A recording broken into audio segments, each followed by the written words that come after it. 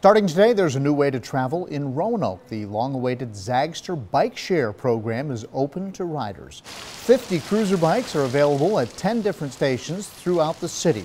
A membership costs $40 per year, or you can rent them for $3 an hour.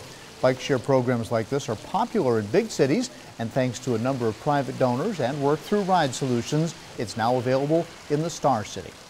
This is going to make it add to our outdoor amenities, our lifestyle amenities. We're becoming increasingly a great place to live in these urban villages and our urban centers, and this is going to really enable people to enjoy that quality of life. In order to join the program, download the Zagster app on your smartphone. That's awesome. Yeah, it's like we've arrived. Right, big city now.